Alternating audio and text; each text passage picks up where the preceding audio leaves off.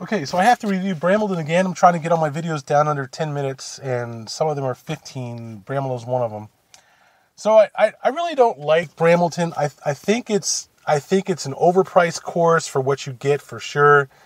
It has some okay holes. Some of the holes are actually legitimately okay. Some of them are just barely acceptable. But a lot of the holes are just, literally, it's just like, they just cut a lane of a fairway out of the woods, and there's trees left and right, and almost no rough.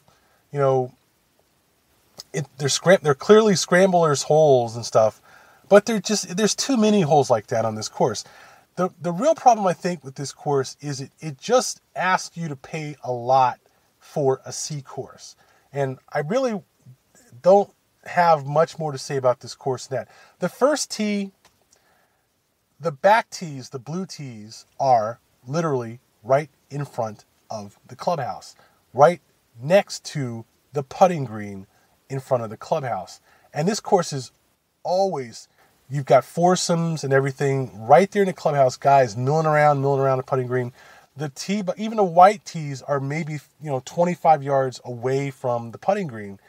And it's like a show. It's like almost like the Masters, where everybody's standing around watching people tee off. That's what the first hole is like on this course, and it's a decent enough par for, with some link style ridges on the right side, big humps and stuff, and there's a fair chance. You've got a fair number of people who play off to the right and try to go over there and find their ball, and it's really long grass over there.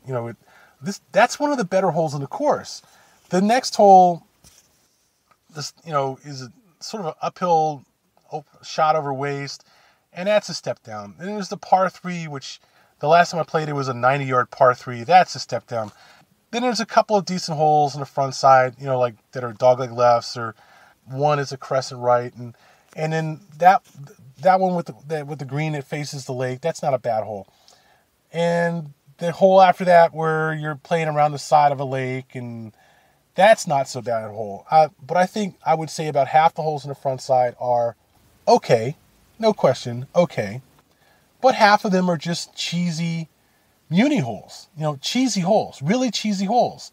And then you have the backside, and the backside is much more woodsy than the front. The front's certainly fairly open.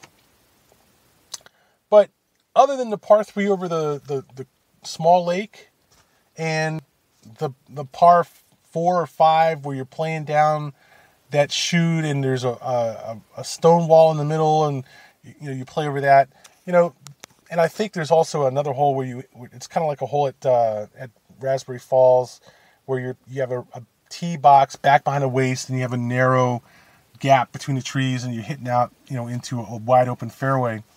That's a decent hole. It doesn't have the creek that the one at Raspberry Falls has running across it that you can't see, but not bad. But the thing is, I would say that about half the holes at this course would make a good course. The other half are just filler holes that, yes, you can lose your ball off the tee. Yes, you can blow your approach shot. I mean, they're like cheesy beginner holes, But the course is a $50, $60, $70 course in Ashburn. It's not something that I would ever recommend that anybody would pay to play that course at that rate. There's so many better courses than Brambleton in the DC area. I wouldn't even really waste my time on it, especially since it's almost always busy as hell. And I haven't gotten the yardage, I haven't gotten the slope. It can't be that long. It really isn't that long. It might be 62 or 6,300 yards. It can't be that hard. It's probably a 120 slope course. It just is so Walmart of a course. So Target of a course for serious money. And the only way I can think that this course ever survives or gets away from where gets any kind of business is because it's in Ashburn, because there are some other courses in Ashburn that are much better, and probably are, and are even more built up than Brambleton. It's a convenient enough and easy enough course to play if you're a casual golfer. And I just think that anyone with a decent game would be let down significantly by the length and the ease of this course, the repetitiveness, the simplicity, the lack of imagination of so many holes. I would never recommend this course to anyone visiting the area to play. I could hardly think of a worse course in the DC area. It is certainly one of the worst courses, in my opinion, in the DC area. And there's little more to say about it than that. It just is a golf course and little more than a golf course. That's Brambleton in Ashburn, Virginia.